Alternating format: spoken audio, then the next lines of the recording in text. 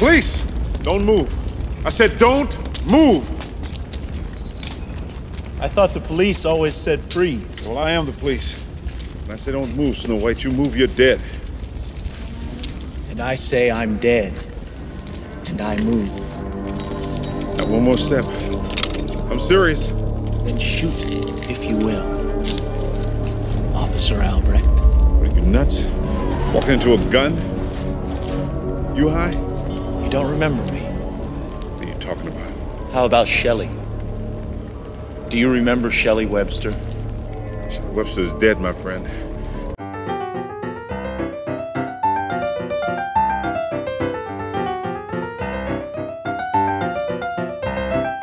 Hello and welcome to Comic Book Movie Oblivion, the podcast about feature films based on comic books and comic strips that people have stopped talking about. We're your hosts, Jordan and Kumar, that's me. And me. And this week we are talking about The Crow from 1994, based on the comic book from 1989. Pause the podcast. I should remember that this is coming, but I always forget. I think this is a pretty straightforward revenge narrative. Mm-hmm. And I think even if we spoil it in some way, it's not going to ruin... I think it's more about atmosphere in both the comic and the movie. That's fair. I don't think it will be ruined if you... I agree. So don't bother pausing the podcast. Okay, so The Crow by James O'Barr premiered. The first issue came out February 2nd, 1989. We're recording this on February 1st, so it's a 35th anniversary of the comic. Also did not know until 5 minutes ago that it is Brandon Lee's birthday. The day we're February recording 1st, yeah. Yeah. Not the day that this will come out. No, yes. But this week, anyway. Yeah. The very day we're recording is a pretty serious coincidence. Yeah, very weird, not unplanned coincidence. But one of many coincidences that tie in with the movie and the comic and all these... This is a tricky one to talk about, both the comic and the movie, because there's a lot of... Well, we'll get to all of it, but there's a lot of stuff going on. There's a lot of serious business going on both ends. Yes, yeah. That's right. Anyway... So James O'Barr was a self-taught artist. Right. As far as we know, this is just from online interview stuff. He grew up as an orphan. He went from foster home to foster home. Yeah. And then he was engaged at the age of 18. And then his fiancée was killed in a wreck with a drunk driver. Yes. He was 18 years old. So try to remember how intense you felt about things when you were 18, especially females. And... to be engaged at 18, what were the circumstances there? But, of course, it wrecked him, and supposedly, according to him in interviews, he joined the Marines? He joined the Army or the Marines, something like that. To have some kind of structure. Yes. Orderly structure. He started drawing this comic. Well, there's a little more, too. Yeah. He joined the Army, as I said, he joined the Army. I think he was stationed in Germany. Yes. And, unfortunately, the Army found out he could draw. Right. And according to an interview I read with O'Barr, he said that they put him to work illustrating army textbooks where he was required to draw corpses. I didn't hear this part. And, injuries and kind of violent imagery. Which is kind of the opposite of what he really should have been doing with this time. Terrible. Wow. Okay. So, and as you said, something like 12 years after I think his fiancée passed away, he's still really struggling, and... as a way of kind of dealing with his grief, he started to write this book. Yeah.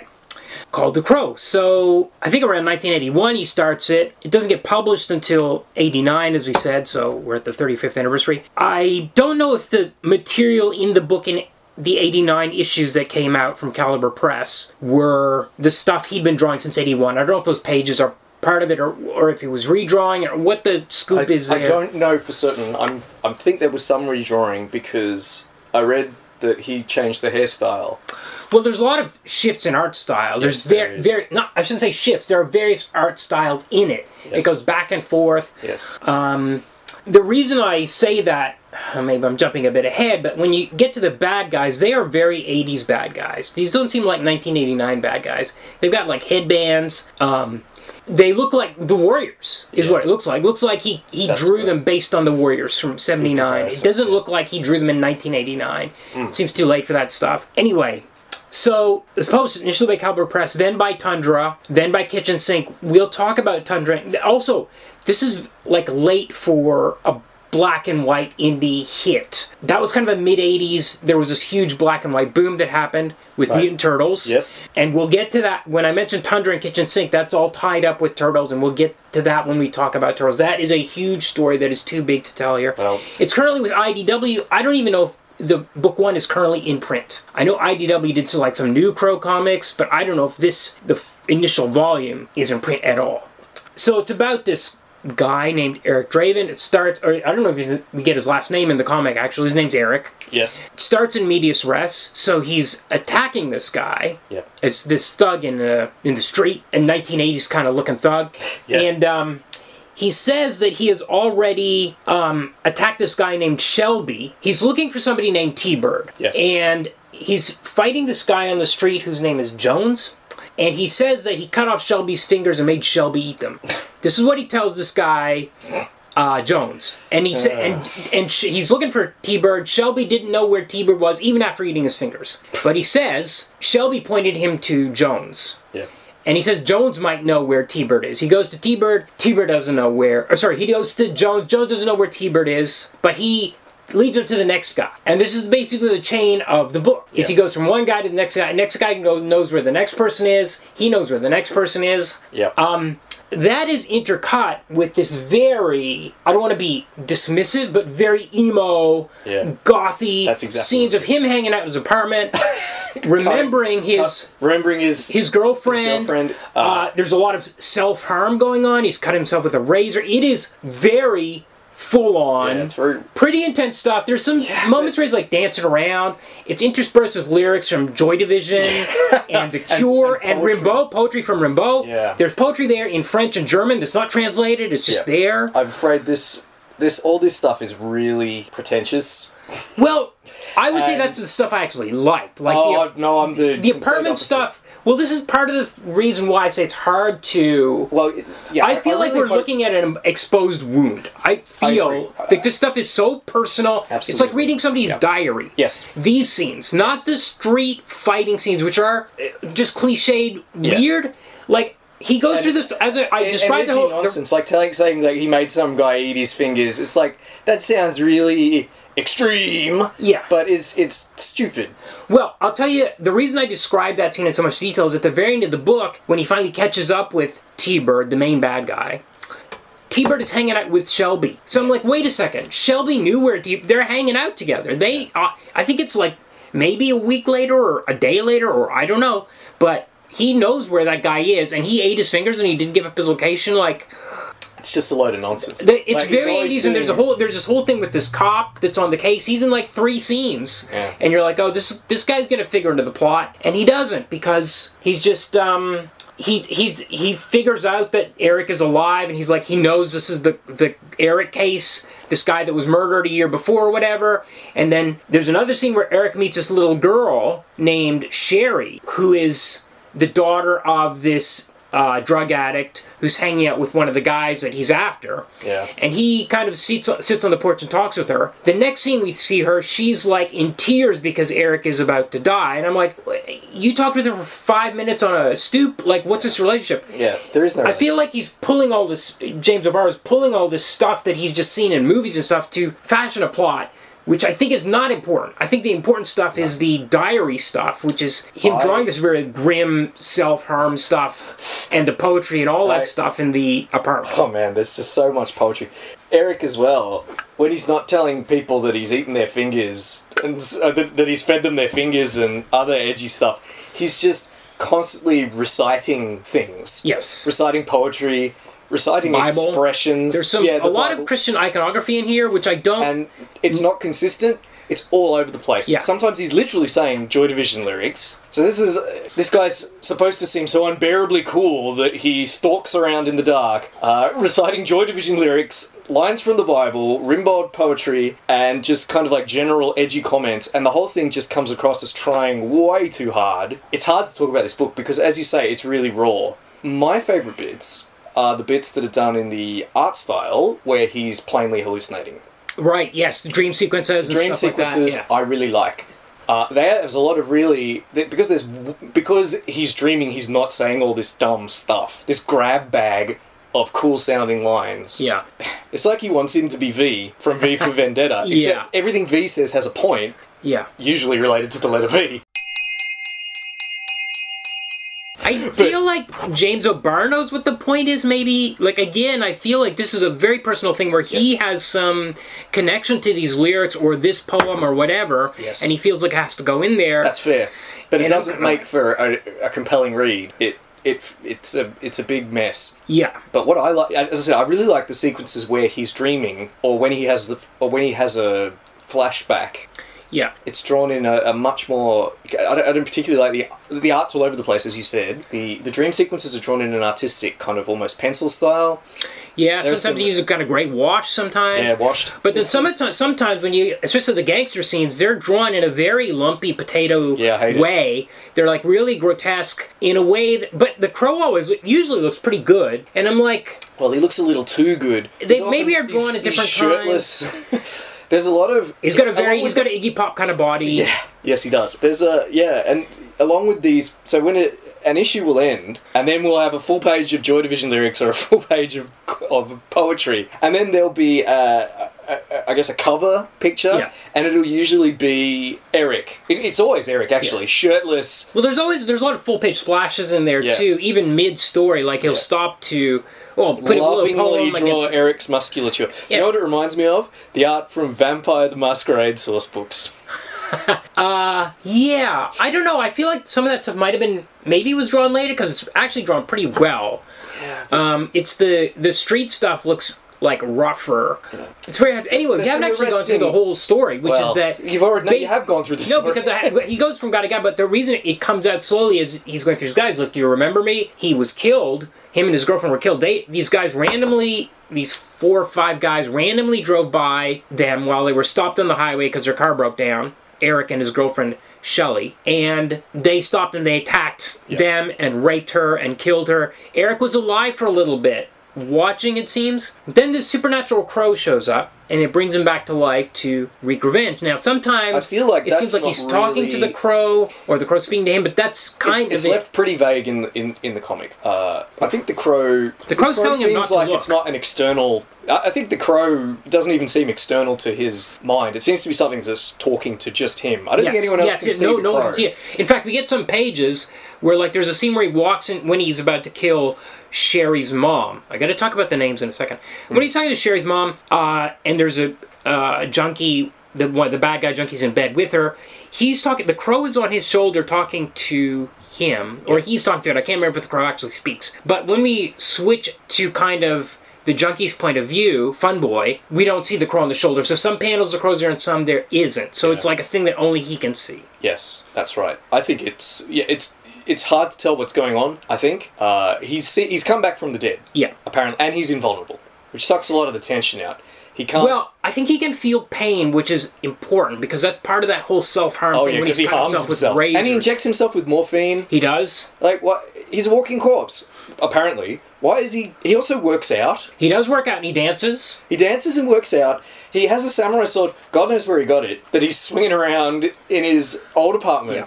Well, I think that was... I mean, I have questions about the way this apartment is decorated. He decorated with Shelley before she died. Yeah. They've got, like, theatrical masks. Yes. Which is kind of where his own mask comes from, is the theatrical mask that they decorated their apartment with. Yeah. But that's such an odd interior design choice. Yeah. Like, they're not... I think there's something heightened going on here. I mean, this is not reality. Even the pre-death stuff is not reality. It's a fantasy about a 18-year-old's perfect life and love, and this kind of the way this place is decorated, and the life they have together, and the joy and the constant laughs and giggles we have during all these flashbacks, and all that kind of the perfect lovemaking, all that kind of stuff is very idealized. So he's come back to the grave. He's from the grave. He's killing these guys one by one, as I said, by talking to each guy and going through the chain until finally. So much talking. Yep.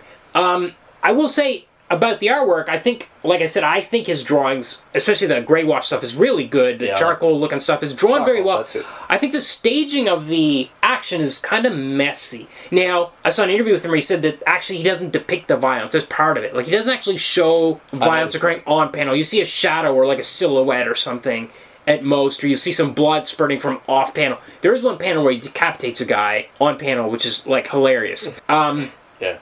But I think because of that, like, the action is kind of hard to follow. But again, to me, the gang stuff and the action stuff is not... No. It's like it's inserted in here. He said he drew it for himself and he didn't care about an audience, but it seems like this stuff is there for an audience. It's like a narrative framework that doesn't need to be there. I feel like the only stuff he really cares about is the working out in the apartments. I hate to even speculate about what he was thinking or feeling. All we can go is what's in there. And, you know, like, it doesn't... You're right, it's the least interesting thing about the comic is the rampage of revenge. Like I said, he can feel pain, maybe. He says something, there's degrees of death. So he's the Eric. So he can take damage, but it can't... It seems very inconsistent about what happens to him when he's wounded. Yeah. Because sometimes he seems to bleed, but in the end of the book, he's shot with a cavalcade of fire. I mean, like, it's like 6 or 7 guys unload their guns into him and he's fine. It's not at all...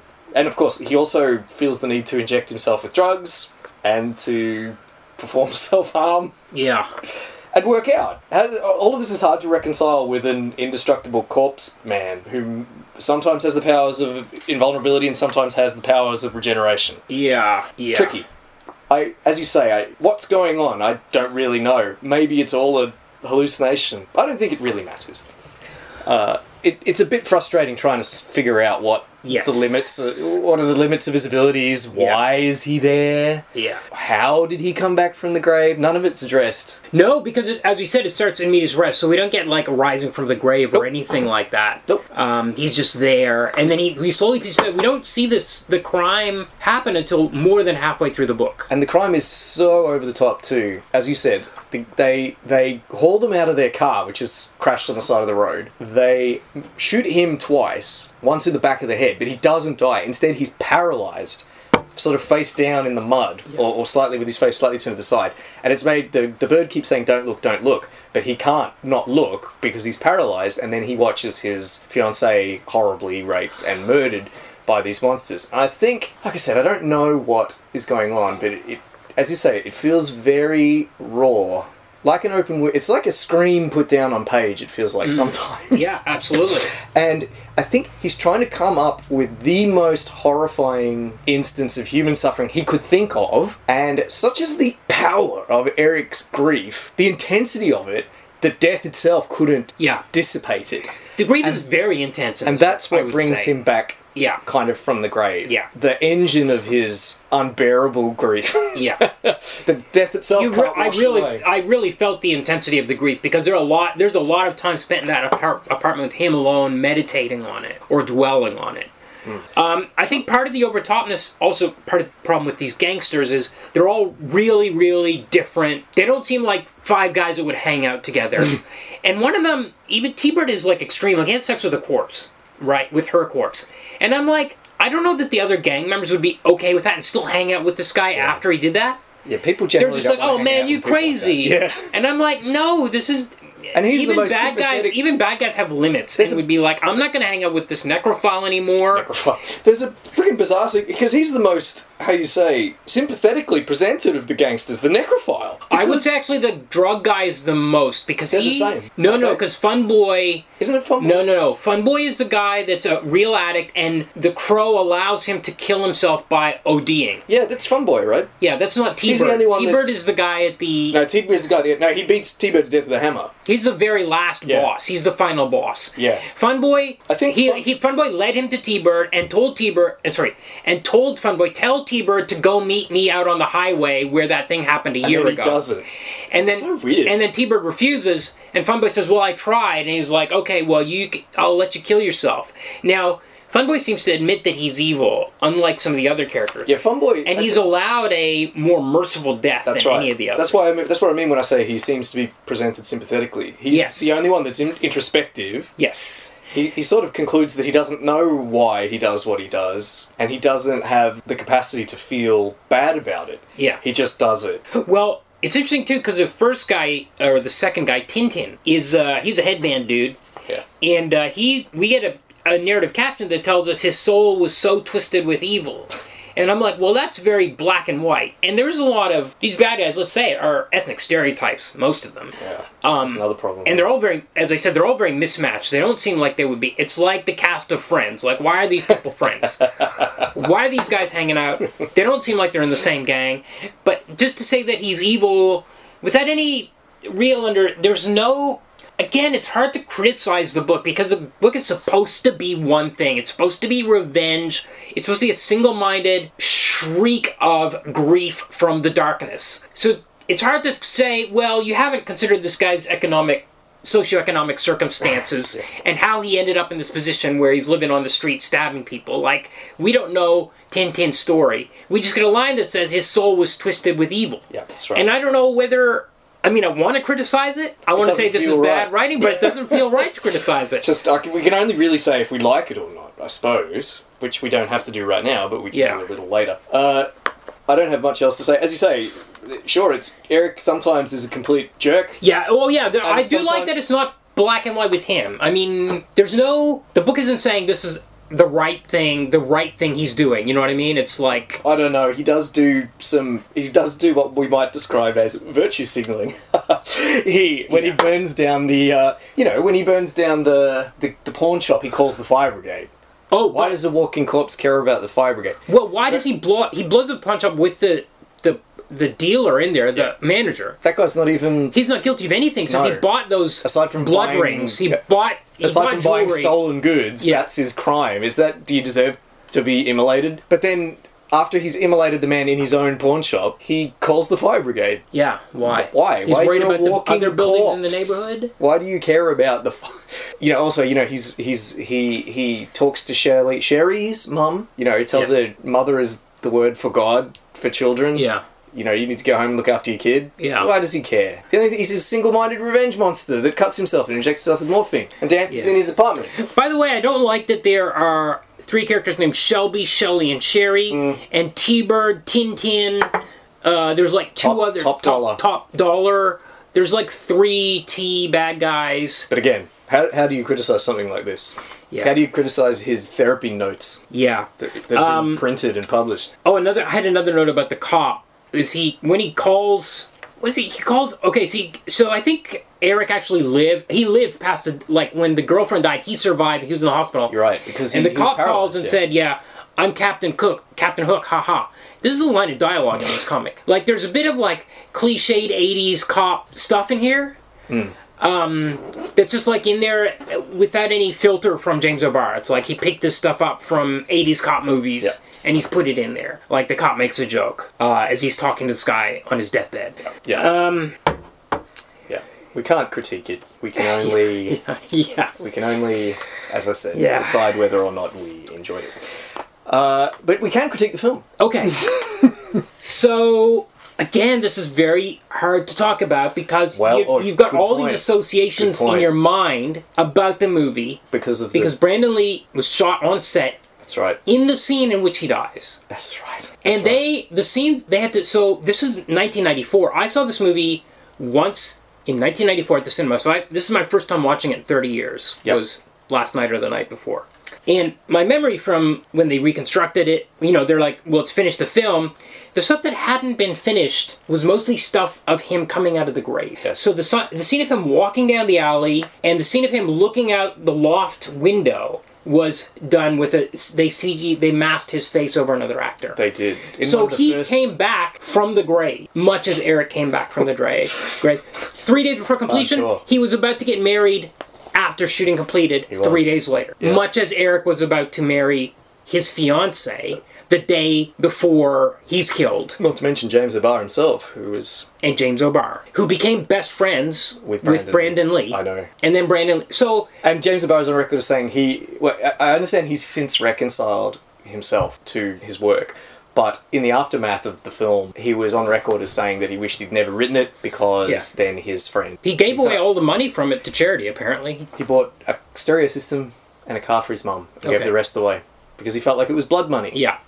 He's a poor guy. Yeah. I just want to give him a hug. Yeah. So, again, I tried... Okay, it's been 30 years. I said, I'm going to be able to look at this movie, objectively. No! I went in there, I was still like, oh, this is the scene. I still remember the scene was added in after he died, and all this stuff still swirling around in my head as I'm watching it. Anyway, written by David Schow, who is a splatterpunk author. I don't know how he got this movie writing gig. He's written a couple of Texas Chainsaws as well. He's script doctored it. Apparently, that's why he gets that credit. Apparently, it was mostly written by one of the producers, one of the producers called Jeff Most. Okay. But the rules at the time were that a producer couldn't have a writing credit on a film. Bizarre. Okay. Yeah. For whatever reason. So the credit, he doesn't get a credit on the film, though he attests in interviews that he did quite a lot of it. Okay. And that Schow was brought in to kind of clean it up and kind of insert some horror tropes. Right. Okay. and some things like that. Gotcha. To make it a bit more, a sort of a tighter, more kind of horror narrative. Right. Okay, directed by Alex Proyas, Australian director. His first feature? Well, he did some sort of Australian post-apocalyptic sci-fi thing in '88. I didn't know that. Called Spirits of the Air. I didn't know that. Yeah. I know that he did music videos primarily. He did music videos, and he did that. I don't know, that must be some low-budget thing. I don't know what it is. I've never seen it. Yeah, I never even heard of it. Crow in '94, Dark City in 1980. That's 98, which is as good as it gets. Yeah. You can see a lot of seeds of Dark City in this movie. Absolutely, you can. Then suddenly we get iRobot in 2004, Knowing in 2009, and Gods of Egypt in 2016, and it's like it's like the plane crashing. You can see it going down. Precipitous fall, some high heights and some low lows. What happened? Yeah. Real question. It seemed like he was going to be something else after Dark City. Brandon Lee had done a bunch of B movies at the stage in Legacy of Rage, Laser Mission, Showdown in Little Tokyo, which, as I recall, isn't bad. It's got what's his name? The Punisher and Dolph Lundgren in it. And Rapid Fire with Powers Booth from Sin City in '92, which I saw in the last 2 or 3 years for the first time, and it's not bad. It's pretty good. And Brandon Lee is really interesting in that. I don't know if it was his choice, but I think he kills 2 or 3 people in the course of the whole movie, but he's really upset about it every time it happens. And anytime he gets a gun, he immediately throws it away. He's like, I don't want to have anything to do with this. Not like in this film. No.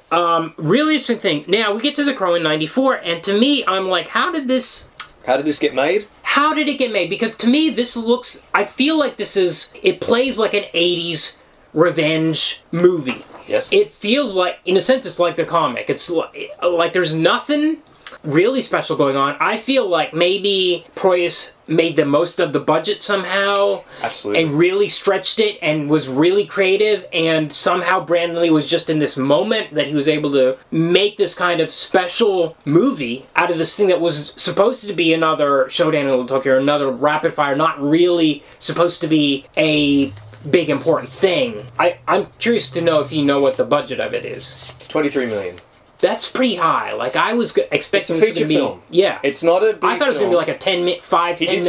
And the stretching is part of the reason really why Brandon Lee died the way, because they were cutting corners. But we'll get to that when I talk about his death. But yes, how did this film get made? It was a Paramount. It was produced by Paramount, so a major motion picture company. Yeah. With a major Rapid Fire budget. Was 2. And in fact, when I watched Rapid Fire, I want to just mention, so I think it was Paramount. I was shocked when I watched this movie 3 years ago, because there were no other production companies in the opening credits. It was just like a studio picture.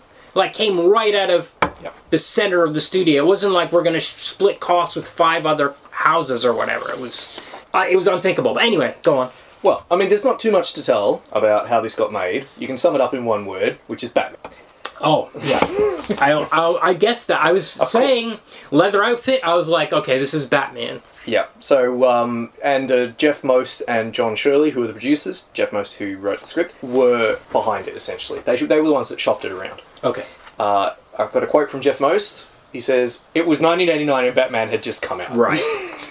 Oh, right. So the comic comes out the same year. Yeah. Right. Okay. Yes. And they hit it. John Shirley, the other producer, says, "The tone of it was something I had an instant affinity for. I'm a goth kind of guy. Yep. My favourite superheroes are weird and dark, like Batman and the Creeper. I responded to the rock and roll iconography that was present. There were images of the hero that were very much inspired by photos of Iggy Pop on stage." Yeah. Also, Peter Murphy of Bauhaus is another big one I'd say here. Definitely, what's his name from The Cure? Yes. The Smith, Robert Smith. Robert Smith, that's it. Actually, you know, the same year, Neil Gaiman's Sandman came out. Had a very similar visual styling. Yes, that's right. It does make me think of Sandman, actually, with the hair, the white face, and the black clothing. Yeah.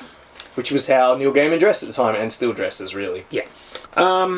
Okay. And you picked up on the Iggy Pop thing. According to a bar, Fun Boy is completely modelled on Iggy Pop. Right. I mean, he has the same physique, he has the same long hair, even some of the same facial features. And they wanted Iggy Pop to play Fun Boy or the Crow?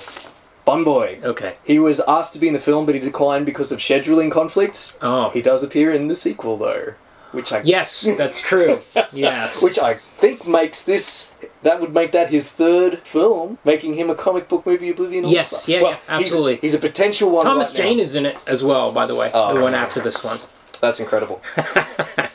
So, apparently New Line offered James O'Barr a certain amount of money to purchase the rights from him in a lump sum in perpetuity. Okay. He was working in a garage at the time. Yeah. He turned them down because he would have no creative input and no control over what happened eventually. And even though apparently it was good money, he turned it down for that reason, because it's something clearly he feels very emotionally involved in. Sure. Yeah.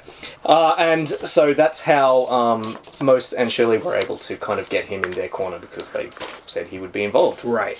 Okay. Interesting, because New Line, 3-4 years later would come out with Blade. Yes. Which is kind of in the same vibe region. It really is. If that's a way to express it. I completely agree, actually. And you might remember I talked a little bit about Blade as a trailblazer for leather-clad secret magic. Undead leather-clad, yeah. Leather-clad heroes with conspiracies and gun-fu and kung-fu. And wow, it looks like Blade was not the first film of this type, as we will get into. Yep. Yeah. So we get some very sparse title cards. Yeah. Brandon Lee's name is above the title. Yep.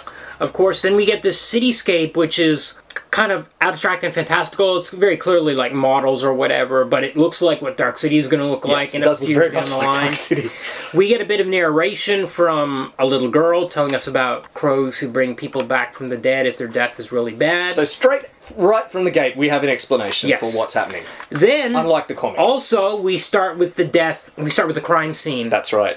And Ernie Hudson is our head cop, which was a surprise. I'd forgotten he was in it, and in it a lot. He's not like Captain Hook in the comic. He is in this movie. So they were going to get married on Halloween night. So this is the night before Halloween. This is Devil's Night in Detroit, which was a real phenomenon from the late 60s through to the early 1990s. Okay. Where criminals would set fires in Detroit on the night before Halloween. Okay, I did not know that. Yeah, like hundreds of fires every year.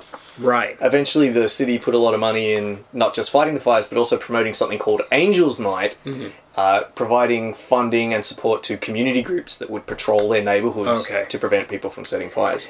So this attack happened in their loft apartment. So it didn't happen out on a highway. It wasn't that. It wasn't random, which we got to talk about later on. Yes. It seems like a bunch of guys just charging the apartment, and we get a bit of like flashbacky kind of like flash cuts. I can sort of see Proyas' background as a music video director. Yeah. Because it feels... Oh, there's a lot of Dutch tilt going on. So much some Dutch weird tilt. Coloring, like bright reds, bright red backlights, Dutch angles, a lot of shooting upwards, like Hitchcock angles. Yeah.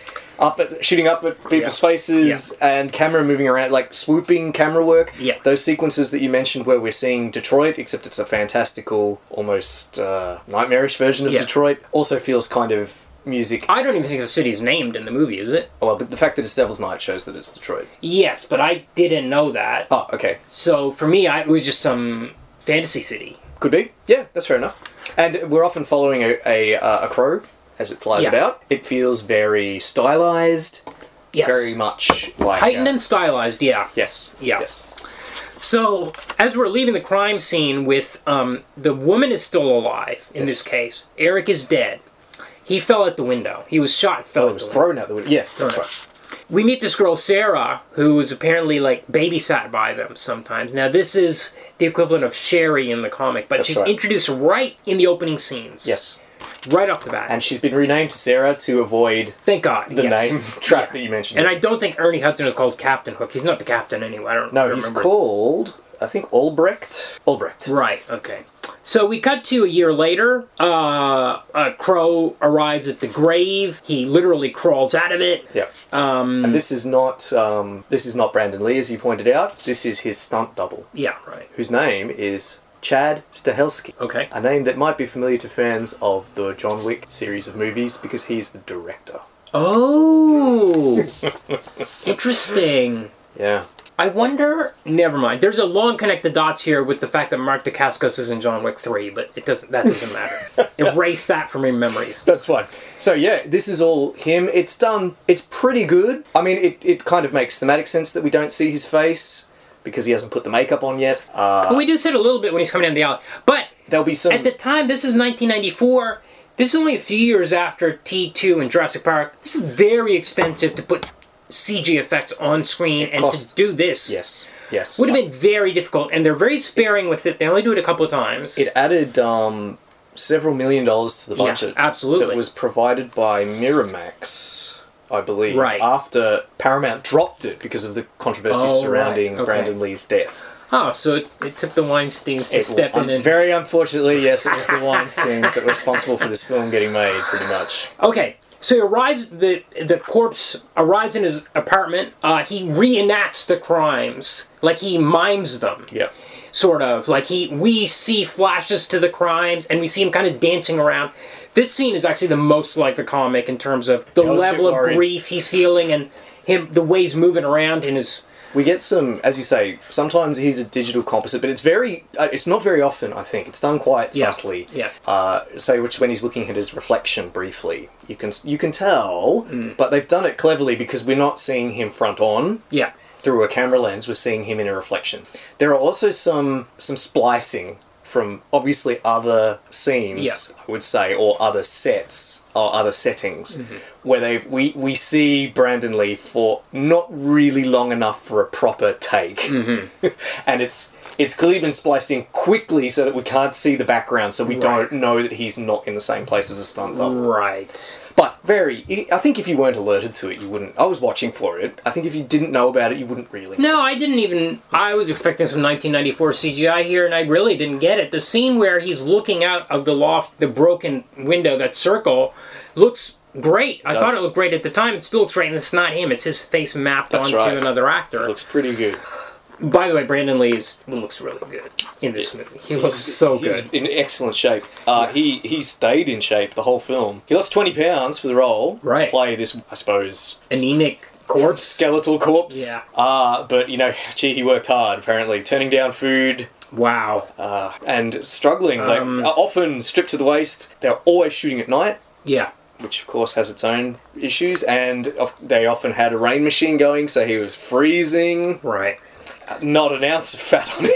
Yeah. He really suffered for his art in more than one sense. Yeah.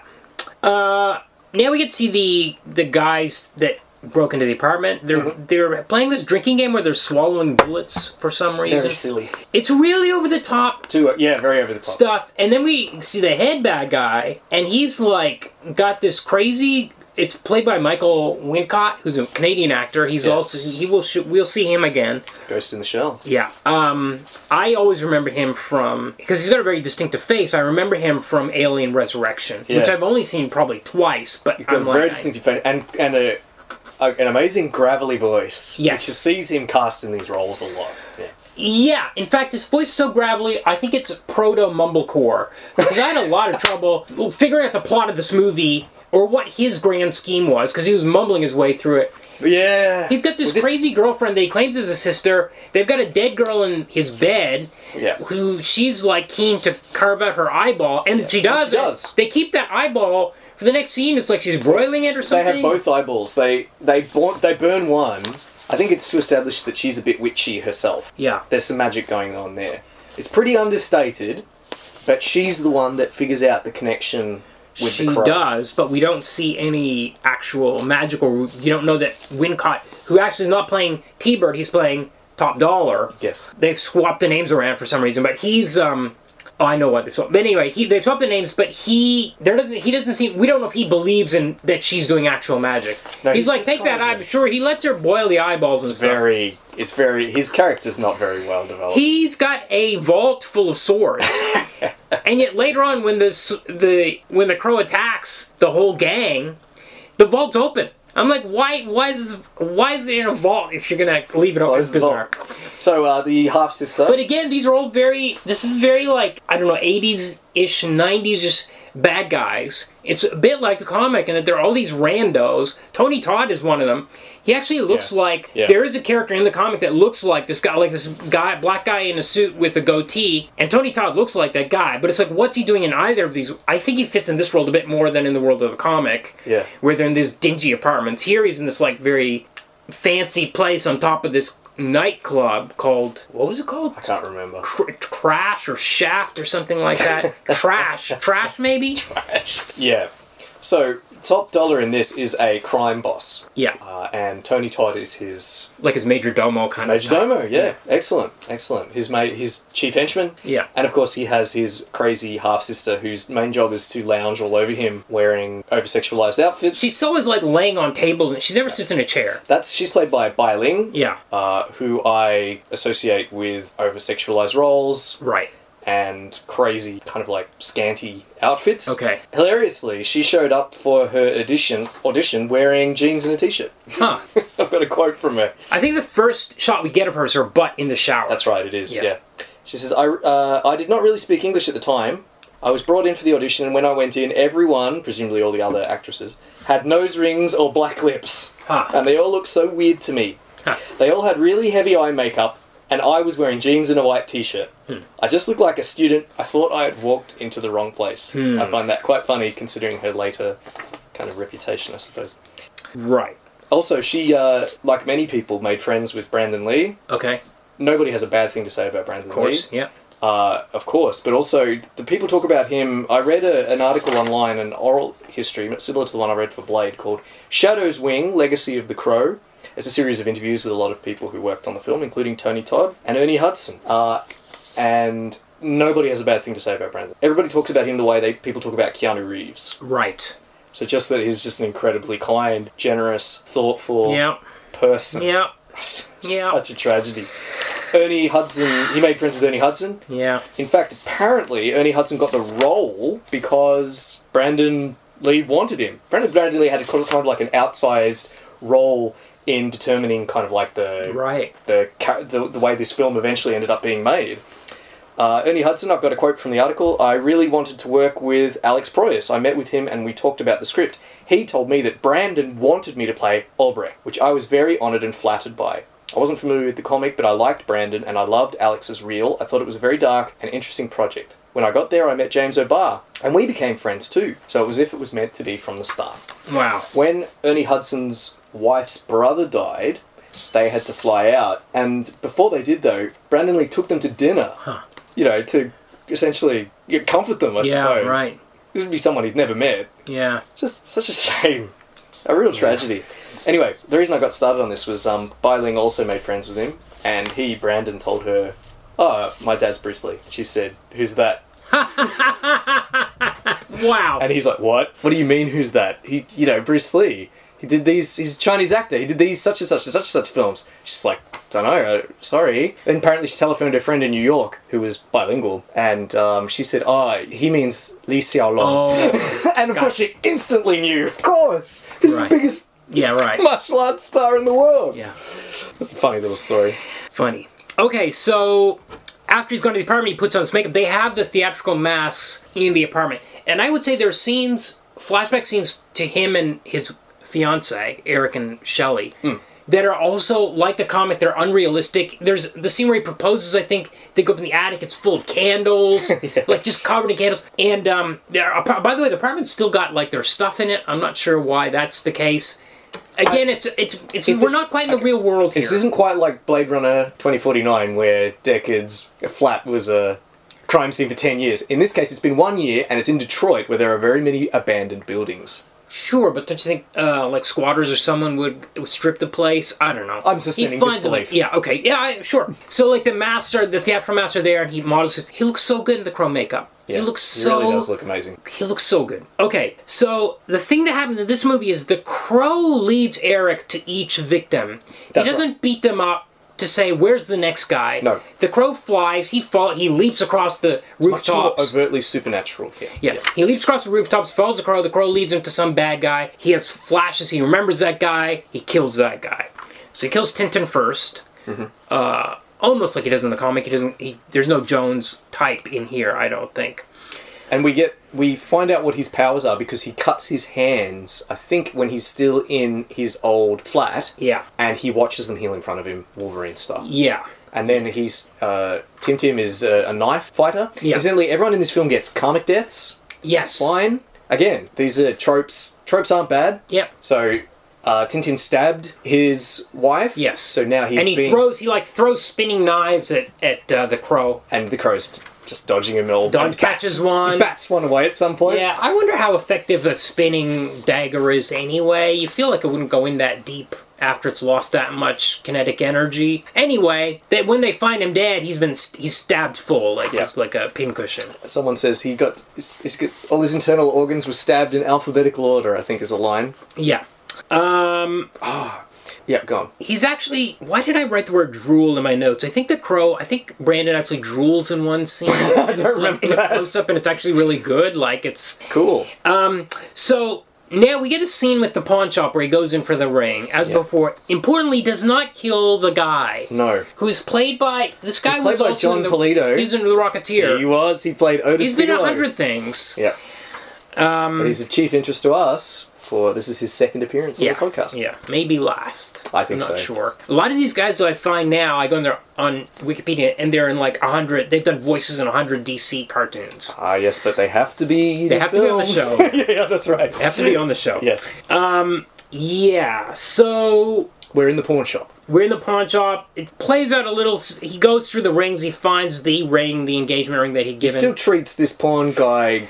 Gideon is his name. Yeah. It's a bit rough on him. It's rough, but he survives it. He's completely sleazy, this He pawn lives shop enough guy. to actually go to Top Dollar, the Michael Wincott character, and tell him that he was attacked and what happened exactly. Yeah, there's a really cool sequence. So, as in the comic, Eric is there to recover his engagement ring, which luckily is still in the pawn shop and hasn't been sold over the last year. Yes, and actually, was it Tintin that had come in? No, somebody else came in. It was Tintin. It was Tintin that came in. Tintin is... Oh, that's right. He came in before and he's... Yeah. So again, he's a fence. Yeah. But, I mean, did he deserve to die? I don't know.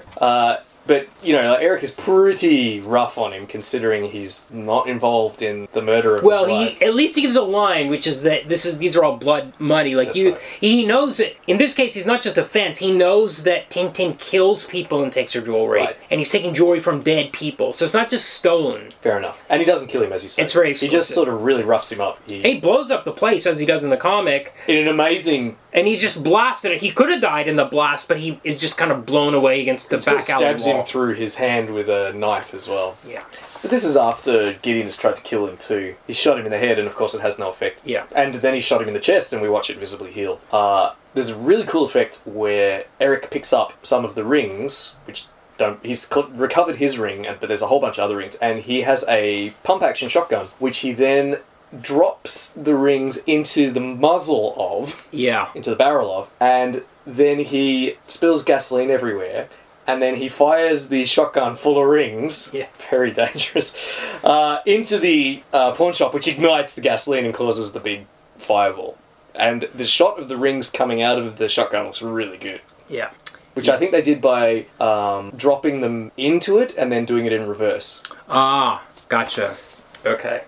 So, we get back to... we do get the stuff with T-Bird. I think T-Bird is the one with the drugged-up girlfriend who is Sarah's mom. Or was somebody else? Still Fun Boy. Still Fun Boy, okay. Yeah. And he's an addict. I wrote down something about T-Bird's girlfriend. I don't remember what my note was. Anyway, there's a hilarious scene here with Top Dollar in his office. One time we cut back, I think this might be the scene where we first see the swords.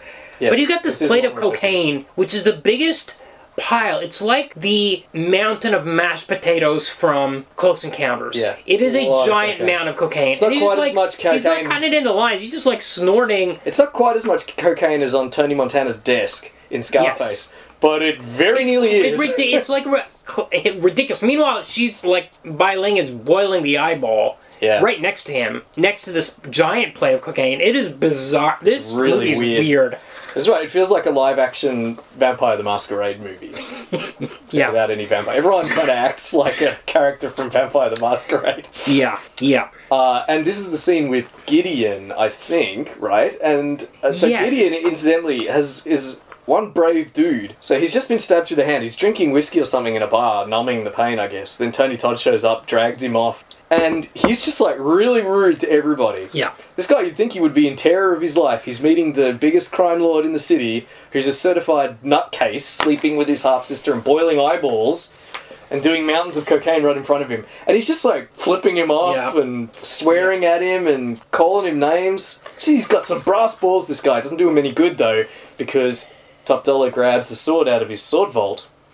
And even after he gives up the information, he stabs him through the neck with it. Is this a scene where Top Dollar mumbles his plans about tenant eviction in that building? There's a whole plot here about how they were trying to evict Eric and Shelley from the apartment. She was making a protest. She actually was. Yeah. She was like getting signatures to protest this, and for some reason because they refused to get out, this is the reason they were specifically targeted.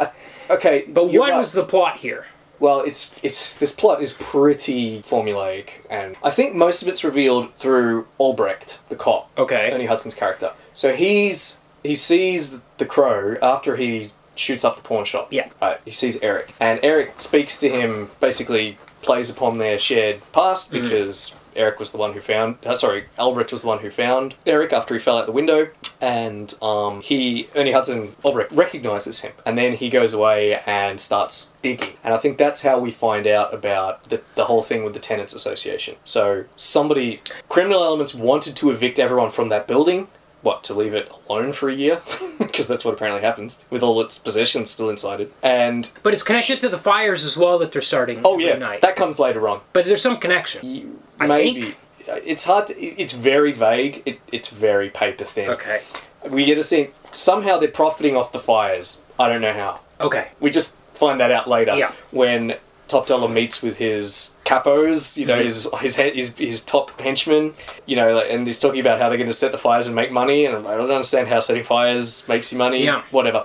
But we know from Albrecht's investigation into the circumstances of Eric and Shelley's death that Shelley was the head of a tenants association that was resisting the efforts of the local toughs, the local standover men or whatever, to evict them from the building. And that's why they were the target of the gang that night. Yeah. Then at the end of the film, like, spoilers, we've already said it doesn't matter, it's revealed that Top Dollar was the one that sent them. Right. So So in case we were wondering, to be frank, I was wondering what the hell Top Dollar was doing in the movie.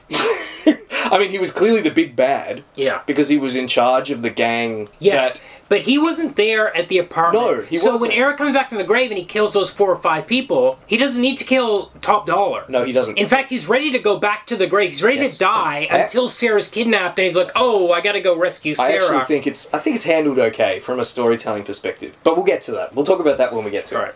But, okay, so I mentioned that Gideon, the pawn shop owner, is stabbed through the neck with a sword. The sword might be familiar. It is the same sword from The Princess Bride. You mean the literal prop? The same prop. Wow. The sword, the six-fingered sword. The one that belongs to the six-fingered man that Inigo Montoya is hunting. Yeah. Apparently, the very same prop, apparently. Right, okay. So after Ernie Hudson meets the Crow on the street, he's like kind of believing it. There's a scene in his cop office where it's that cliche thing where he has a picture of Eric and he's drawing the makeup on him and he's like, It's okay. Yeah, it's I agree it's okay. And in fact, I think it's like we're functioning on a level of cliche here. Yeah. In a lot of aspects.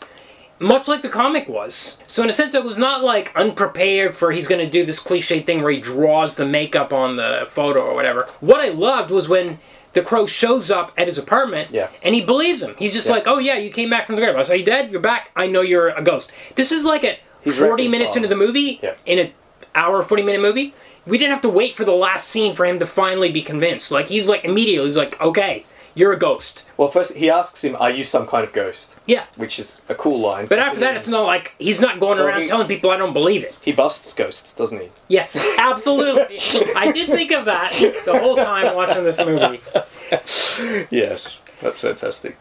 At this point, another... Aside from, I guess, rapid grave healing, Eric reveals his other ability at this point. Oh, yeah, which is a psychometry of some sort? Yes. Or also able to transfer memories to other people. Like, he can touch them and give them memories. It's just straight telepathy, right? Yeah. I mean, and he touches Ernie Hudson, and he gets the memories of Ernie Hudson sitting by his wife's hospital bed. Yeah, for 30 hours. Was it 30 hours, was it? For 30 hours, waiting for her to regain consciousness. And it's very affecting for Eric to have absorbed these memories. He gets a bit from Sarah as well. He accidentally, like, bumps her, like she's standing next to him. Right. And he gets some memories from her as well. It's not quite clear, as much as it is when he gets the memories from Ernie Hudson. Yeah. Okay. Yeah, it's established he has this power. Yeah. He gets to... By the way, Ernie Hudson's walking around in his apartment wearing his police hat. Yeah. And he's in his underwear. He's in his underwear, yeah. And, like, an undershirt. And he's got his hat on. It's the funniest And thing. Eric actually tells him to take his hat comments on it. I thought he was ad-libbing this scene. I was like, was this in the script, or is he just decided to walk around with his hat on because he's Ernie Hudson? So at some point here, we get the death of Fun Boy, which happens a bit like in the comic, where he comes in on him when he's in bed with Sarah's mother, and he tells us this joke about Jesus ordering 3 nails. Well, and I think that's in the comic. A bar. It is in the comic. Yeah. Jesus walks into a bar and hands the barkeeper 3 nails and asks him, "Can you put me up? Can you put me up for the night?" Yeah. Or something like that. Yeah. It's in the comic. All these deaths are happening. Tony Todd goes and examines Eric's grave. I thought this was a cool bit where he's like, aha, yeah, the grave's empty. He comes back. Yeah, this is after he's already spoken to him, yeah. T-Bird, the villain T-Bird now, I guess he's like his thing is his car. I guess that's why they gave him, like, T-Bird car, maybe. Well, I guess he does. There's a car chase in the comic with T-Bird, too. But anyway, so there's a big car sequence in this. Finally, T-Bird's killed. He goes off. He also has a karmic death, doesn't he? Because he's killed in his car with fire. Yeah. He's the guy that sets the fires on Devil's Night, so he's burned to death. Another karmic death. Yeah. So Fun Boy is killed with a morphine overdose. That's right. Another karmic death. And there's an interesting bit where Eric... Oh, he has a third superpower, which is the superpower to purge morphine from your veins. Yeah, bizarre. He does it to Sarah's mom. That's right. He touches her arm and squeezes the morphine. She actually becomes a good mom after this, tries to reconnect with her daughter, which is the thing that doesn't happen in the comic. There's no redemption for her there.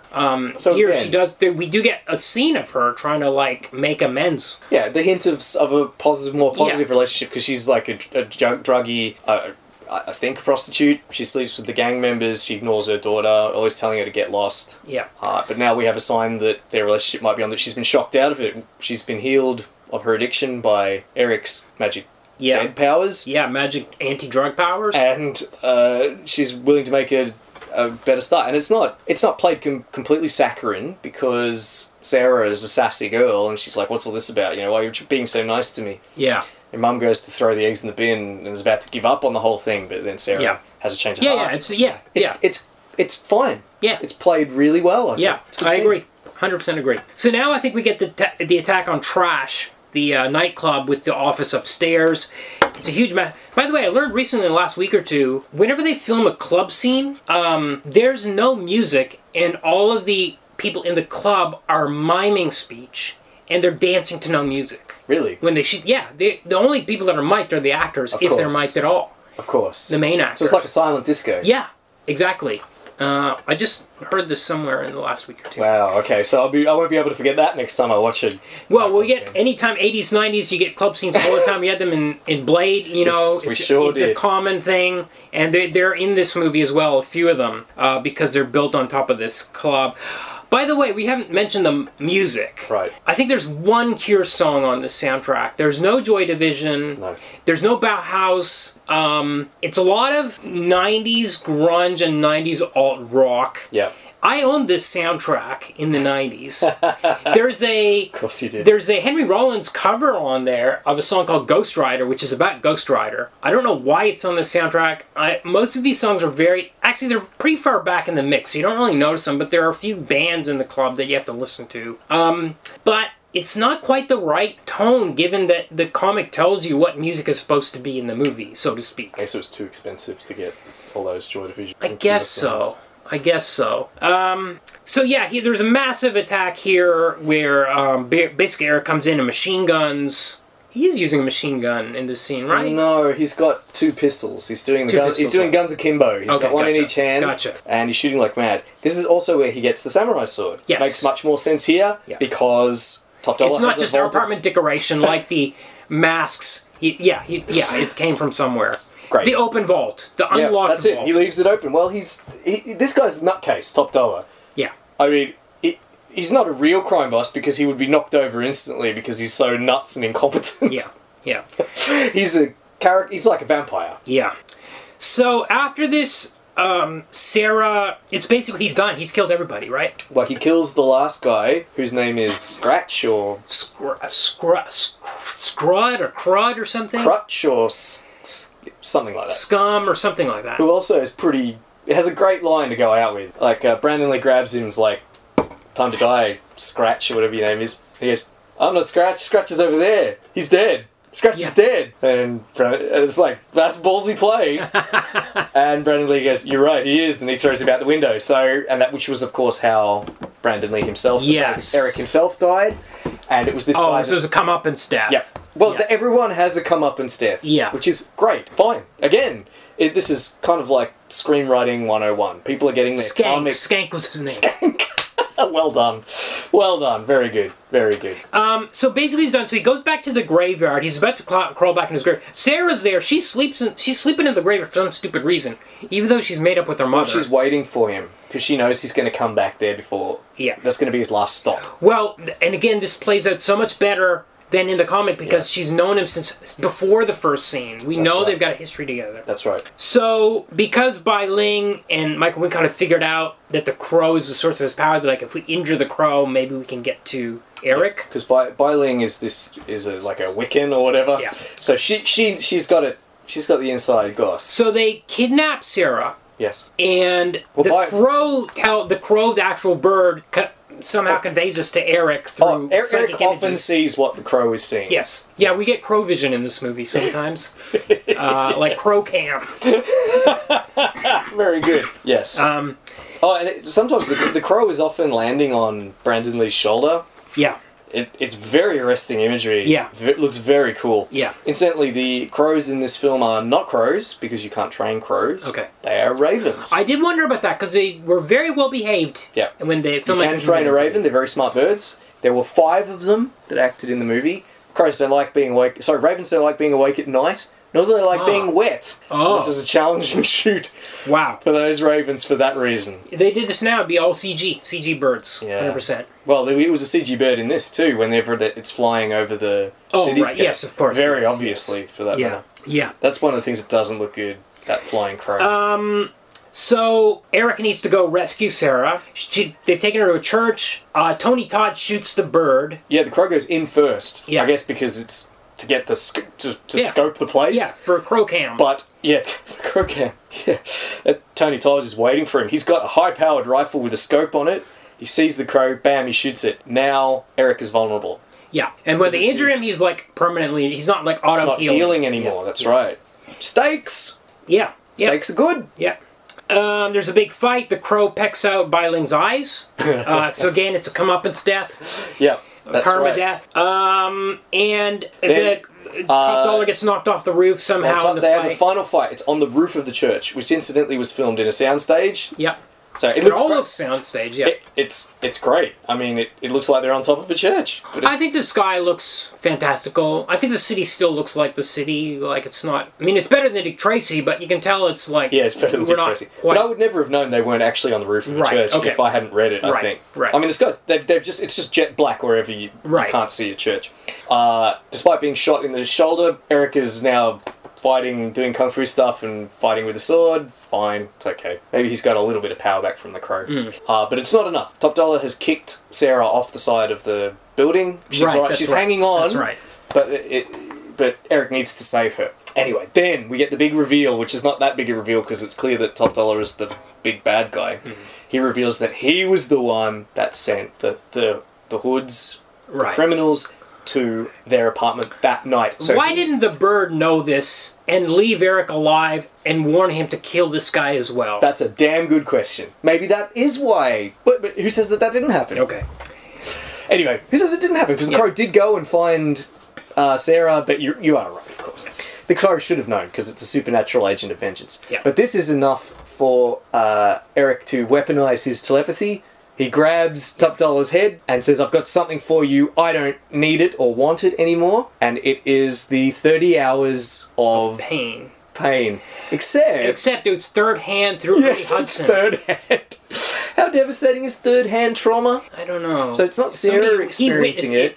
It's Ernie, probably, who really just wants a lead, waiting patiently beside the deathbed of somebody, hoping they'll regain consciousness for 30 hours. I guess it's filtered through Eric's devastation of watching his wife die. It's supposed to be his grief. Yeah. So it's 30 hours of grief distilled into an instant.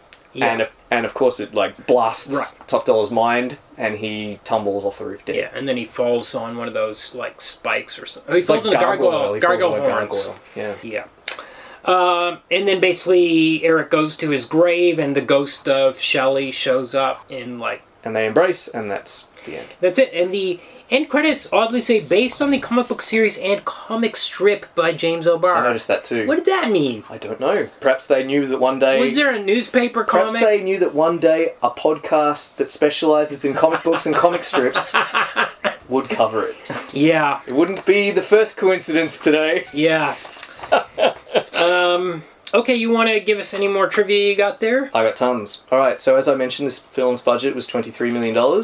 Box office take, $94 million. Wow. So a definite success. That's why there were 4 sequels. Yes. And the remake coming in a TV series. None of them, I think, had a feature release except for this one. Maybe the second one might have. Maybe. Hold on, I think I have it in my notes. No. Yes, the second one did have a theatrical release. But that was the only one and it was not a success. Okay. Both Alex Proyas and Brandon Lee wanted the film to be in black and white. Wow. That would have been special. That would have been... Jumping ahead, I think this movie is better than it has any right to be. Like, it's operating in pure cliche. It's just like all these tropes we've seen before, but there's like these artistic choices happening. I would agree with that. It's so stylish, and if it had been in black and white, that would have been wild. Okay. Yeah, absolutely it would have. Alex Proyas brought on an Australian comic artist to work on the film. A man by the name of Peter Pound, based in Sydney. Huh. He did the storyboarding. Okay. This was... I have a quote about Peter Pound from Jeff Most, the producer. One of the things Alex, did during the early stages of production was bring over a friend of his, a very established comic book artist in Australia named Peter Pound. He literally drew every storyboard as if it were a comic book panel. Huh. They were drawn to a level of detail which I had never seen and have never seen since. This fellow, Peter Pound, you can see the storyboards online. Okay. On his website. Huh. And I'll post them on the Facebook page. This was the first film that he worked on, but not the last. He also worked on, can you guess? Dark City. Dark City? Well, this movie looks very much like Dark City. He did concept art too, not just storyboarding, but concept art. Was it also the same DP, the same cinematographer? I don't know about that. Okay. But he also worked on Mad Max Fury Road. This is Peter Pound. Oh, okay. Yeah. Ghost Rider. Oh, okay. And Man Thing. Interesting. So we are going to be hearing about him again and seeing some more of his art. Right. Yeah, I've seen it online. It looks really... Yeah. Alright, I've mentioned how this... So, with 3 days of shooting left, Brandon Lee tragically died. Shall we talk about what happened? Okay. Yeah. So as I mentioned, as you surmised, Alex Proyas really stretched the budget, and the producers really stretched the budgets on this film. It was all night shoots, you know, so you have overtime, and it was apparently a really, really kind of like hard work for the actors, and they started cutting corners. And one thing they did was they didn't buy dummy cartridges for the guns. So when For when you're working with guns in cinema, you kind of have two kinds of cartridges. You've got blanks, which we know what they are. That's a kind of like a bullet that just makes the sound and flash, but nothing comes out. And you have these things called dummy cartridges, which are the opposite. So the bullet is there, but there's no powder and no primer. The reason for that is it's for close-ups. Because a blank has no bullet, when you have a close-up of a gun with, like a revolver especially, with blanks in it, it doesn't look right. Oh. Because you can't see the bullets in the chamber. Okay. So they use these things called dummy cartridges. The problem here is to cut costs, or perhaps corners, they made their own dummy cartridges. Okay. By taking regular bullets and removing the powder. However, they left the primer. So the primer is the thing that ignites the powder, which provides the force to propel the bullet out of the gun. I guess, I don't know why they left the primer in. I assume that if they removed it, it wouldn't look right. Maybe it's part of this body of the bullet. Anyway, for whatever reason, they didn't remove it. Okay, bad. Then, an actor who's not named apparently fired the prop gun in question with one of these dummy cartridges in it and ignited the primer. So there's no powder, so the bullet didn't come out of the gun, but there was enough motive force from the primer to lodge the bullet in the barrel of the gun. Okay. Causing something called a squib load, where the bullet doesn't emerge from... And this is dangerous, because if you shoot it again, then there's something obstructing the barrel of the gun. Okay. Alright. Then the fateful day. The scene where Funboy shoots Eric as he comes into the apartment. They put blanks in the gun. Unfortunately, the firearms supervisor, the armourer, had gone home for the day. And the only person there was a prop assistant. Whoa, okay. Who did not know the correct procedure, which is to always check the muzzle to make sure there are no obstructions. He didn't know that. He gave the gun to the actor playing Funboy, who pulled the trigger. What happened was, it was a blank, but the blank still has powder and primer. It went off with as much force as a normal bullet, which then propelled that fragment of bullet that was lodged in the muzzle with virtually the same force as a standard bullet out of a Magnum revolver. Lee is shot in the abdomen, quite close to the spine. It I think, penetrated a major artery. He bled to death. Unfortunately, his direction was to fall down after being shot, which he did. I heard this bit, yeah. And it wasn't until Alex Proyas called cut and he didn't get up that they noticed that there was a pool of blood under it. Which is just terrible. They called an ambulance, but it didn't come soon enough to save him. So there's a scene before he goes to the window. He's shot twice, and the way it's cut in the movie, you see two guys shooting. You don't see them shooting at him. So I don't think they used that shot in the movie. That footage has been destroyed. Yeah, it'll never be. It's gone. It's gone forever. Yes. So that used to be the most famous example of a prop gun murdering someone or killing someone on a movie set. We now have another one. Yeah. We'll see if that film was released. This film was released. Originally, Alex Proyas just called a halt to the production. He said, that's it. We're done. Everybody go home. Okay. Paramount dropped it. So principal photography's done now. They've wrapped. Right. Paramount said, we're not distributing this. Then, apparently, both Brandon Lee's fiancée and his mother, Linda, pushed for the film to be released. Lobbied hard, saying that it's his final work. He put a lot of his heart and soul into it. Yeah. He's very passionate about it. It needs to be released as a testament to his memory. Okay. And then, as I said, Miramax and Harvey Weinstein came to the rescue with $8 million, and they completed the... Whoa, $8 million. Apparently $8 million. Quite a lot. Yeah, apparently. A significant percentage. Of the budget, yeah. I'll need to fact check that, actually. Because considering the budget's $23 million. Was that 15 plus 8, or was that 23 I've also seen plus 30 million quoted as the budget, so maybe 23 was the initial budget, and 30 million including the 8 million from the Weinstein. Yeah.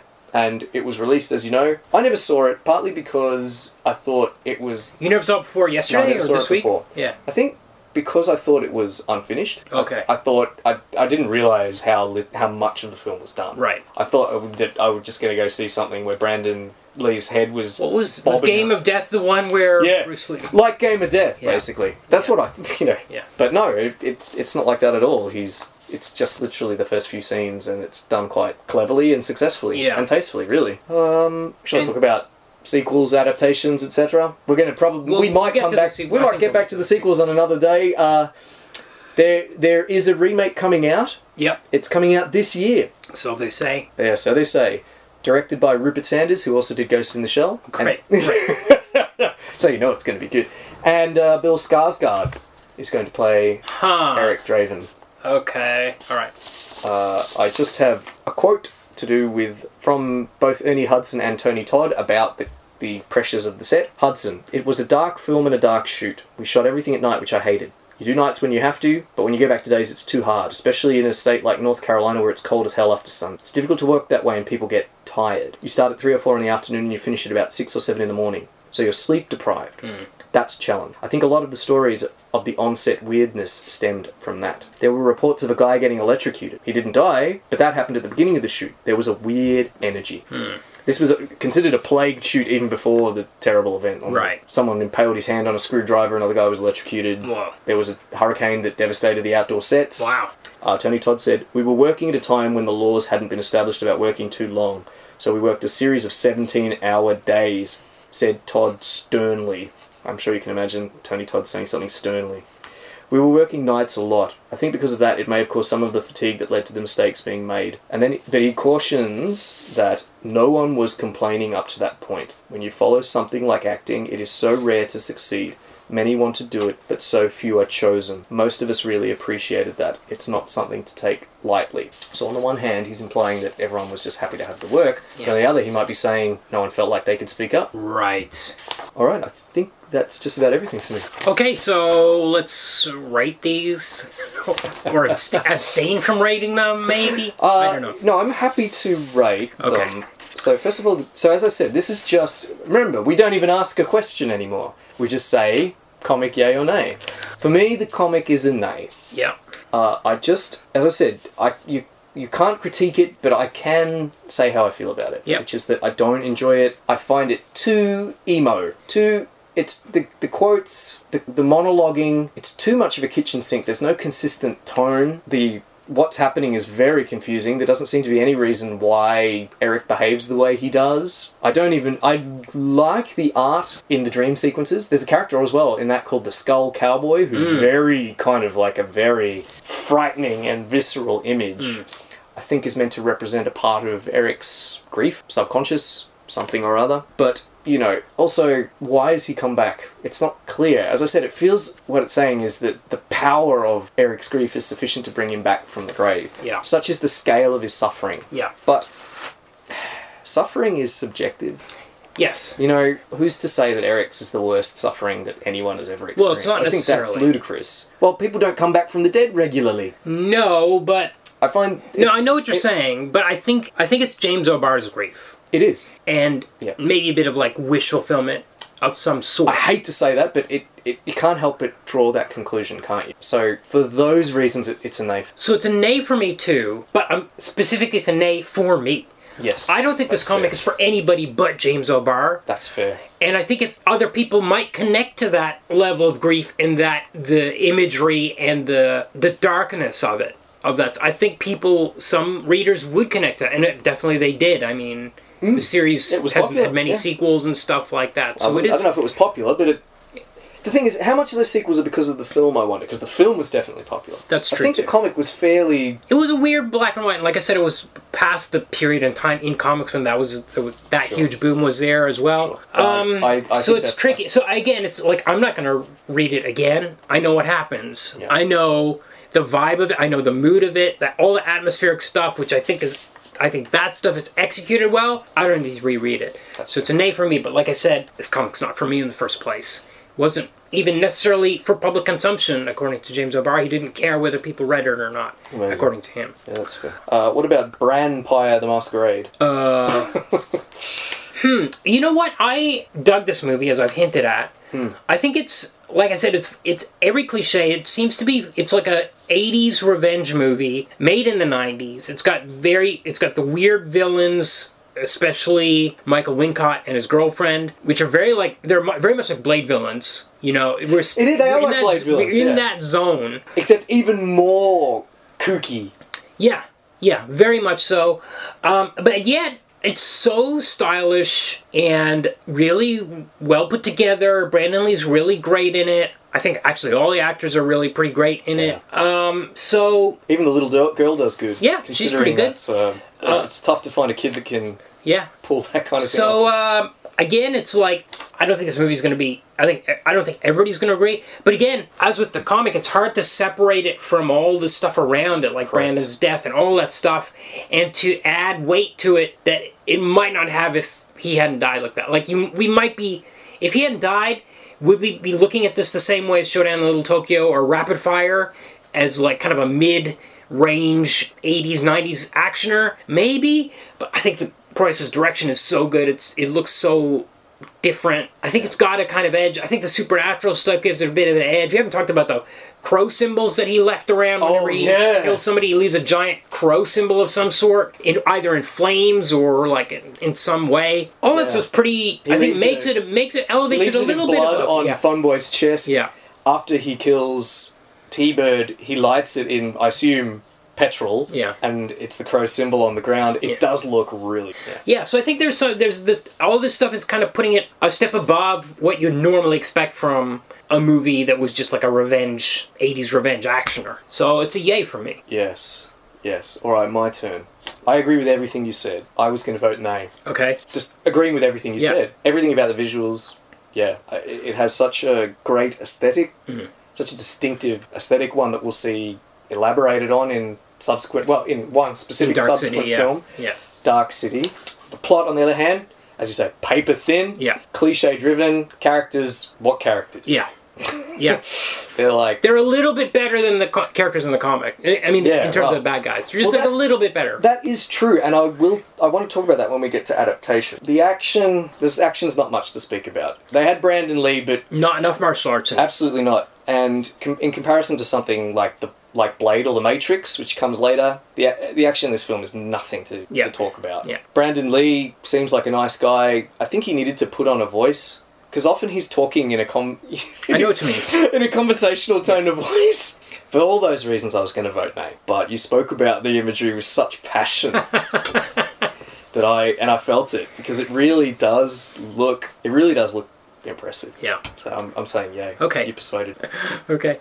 Adaptation. Okay, for me this is a yay. Yeah. A definite yay, because they took this comic, which, as you said, is an outpouring of emotion. Yeah. And it's a film. Yeah. Tropes aren't bad. Yeah. You know, we talk about the characters, as you say, they're very kind of like one-dimensional, but nonetheless they're an improvement on the comic. Yes. Because there's a clear hierarchy. We can see... I think what's happened is the comic has taken stuff from movies. Right. All that stuff is taken from 80s action movies. And this time it's actually made by professional filmmakers and screenwriters who know how to write. Yeah, and I think I see David Shaw's influence here, because apparently what he did was he really reworked kind of like the hierarchy of villains and kind of had it so that, you know, and brought in the idea of their karmic fates. This is all, like, you can call it cliches or you can call it trope-driven.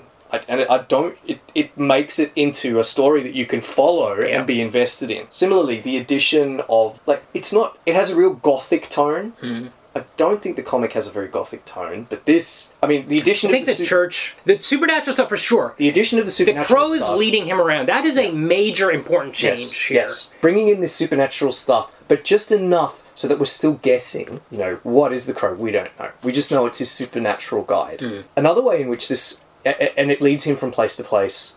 Bai Ling, we don't know anything about her except that she's a weird chick, but she knows just enough that she thinks she can use the crow to get, you know, like to get immortality for herself or for top dollar.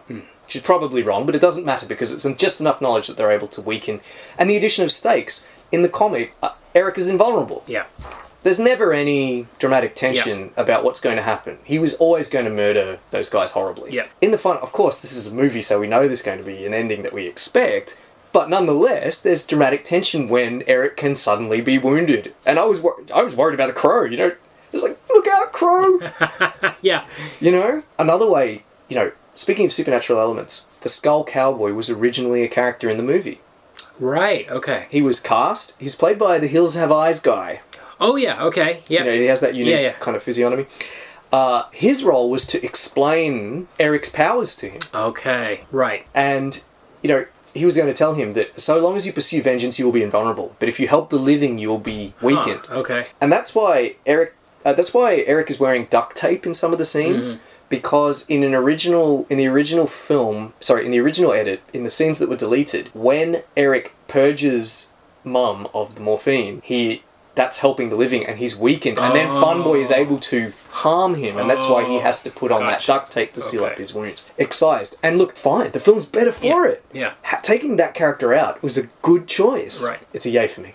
Yeah, it's a yay for me too. I think everything, the flaws are the same flaws as in the comic. So the paper thin villains, for example. But there's so many improvements. I will say, my caveat is that the comic is kind of unfilmable. All that grief stuff is not something you can make a movie of, and you wouldn't want to make. I want to make a movie about this guy being miserable and self-harming for 2 hours. You can't do it. So the level of grief that you see in this movie is nowhere near the grief that you see in the comic book, I think. It gets kind of close when he first arrives back at his apartment from the grave and he's dancing around and reenacting the crime as it happened. That's as close as you get. But you don't get cutbacks to that apartment all the time where he's like... I mean, we get some flashback stuff, but he's not in there by himself grieving. So, in a sense, you had to make the movie this way. You had to take out that kind of stuff to make it work. And I think it does work for that. So it's a yay for me as well. Although, you know, one of the things that we somehow didn't mention earlier is that Eric was a musician. And during the pawn shop scene, he retrieves a guitar, maybe his guitar, and we get a few cutaway scenes of him as the Crow by himself, emotionally and gloomily playing that guitar on rooftops. And that does channel the comic in an interesting, adaptive way. Excellent. A final question. What genre do you think this movie is? Supernatural revenge. That was So I'm trying to think. That was a quick and confident answer. Yeah, I've been thinking about it. I'm trying to think of something else that is like the same, where somebody comes back from the grave to kill like 5 people in revenge. I'm sure there's a lot of examples, and they're not coming to mind off the top of my head. Yeah, I wonder is this the first in these films that I originally said Blade was the progenitor for. So these films that have a kind of noir aesthetic, but with a supernatural conspiratorial element and a lot of leather. I've seen it described as gothic punk. So we're talking about Underworld, that kind of stuff as Underworld, Blade, The Matrix. Yeah, right. So we talked about it in the Blade episode. That's where I said Blade. You know, Blade is sometimes called the original superhero movie, which I don't agree with. I also don't think this film is really a superhero movie, despite it having superhero tropes. Yeah. Listen, I think it's been described as gothic punk. I think that's a worthless term. I think the way people attach the word punk to everything now is just completely pointless. I think maybe, especially this film, maybe it's in a genre of its own, perhaps with Dark City. Call it gothic noir. Gothic noir is, it doesn't. That could exist without any supernatural elements. Sure. Yeah. I think it often helps if there's a... But isn't most noir, like Nightmare Alley, like wouldn't that be noir, gothic noir anyway? Well, maybe. Yeah. Maybe I'm cleverer than I think I am. Yeah. Okay, so we have a new segment this week, which is Comic Book Mail Oblivion, because we have our first letter. Fantastic. I got a DM on Twitter. That's so good. About last week's episode on Akira. This came from Aiden at Koi Boy B-Boy is his handle. Is that the handle? Sure. He said, I'm listening to the new episode of Comic Book Movie Oblivion on Akira and can share a bit about the different English versions of the manga. The sound effects in the Dark Horse and Kodansha paperback edition are taken from the French edition by Glenat. That also means the retouch, dialogue cleaning, and art modifications in it are possibly carryovers from the French edition. Kodansha released the paperback version pretty much identical, but then the box set with hardcovers is unflipped. The translation is still based on the Marvel Epic release, then the Dark Horse edits, and finally, there's a credit for additional translation adaptation in the new editions. All volumes credit Stephen Paul with that, and the final 2 also add Co-Ransom. So, we do have an unflipped edition with a slightly different translation from Kodansha again, so Kodansha's second release. This is that'd be the one to get. Unflipped. It said lettering is by Evan Hayden and Scott O'Brown, and all sound effects and signs are left in Japanese. Even better. Signs get margin notes, and as do some handwritten asides. Typed sound effects in bubbles are replaced with a font, but all handwritten SFX are translated with a glossary at the end of the volume. The Akira Club book uses your translation and seems identical. Ah, so they did use your translation. Yeah. Yeah. He even sent me a picture of the credits page, and there's my name. And I don't have a copy. So that's it. Thank you, Aiden, for that. Fantastic. All right, so please like, subscribe, rate, review. Please join our Patreon. Help us keep the lights on. Please join us on Facebook. Feel free to send us some more direct messages on Twitter. You can reach me on Twitter. You can reach me. Our email address is in the show notes every week, so you can reach us that way. Indeed. Make comic book mail oblivion a regular segment. Yes, we would like this segment to continue. Was there anything else I needed to add? I think that's it. Okay, so next week we will be doing The Killer. That's right. Brand new release. It only came out a few weeks ago. I watched it randomly. Didn't know it was based on a comic until I saw the credits. Amazing. So I'd seen like headlines about it, and people were talking about it, but I didn't see anybody say... So it wasn't on our list even? It wasn't even on the list. On our list of hundreds of comics. On their list of films based on comics. 499 movies based on comic books, and it wasn't on there because I'd not seen any press or none of the comics websites were like, hey, there's some new movies out based on a comic book. I can't wait to find out why.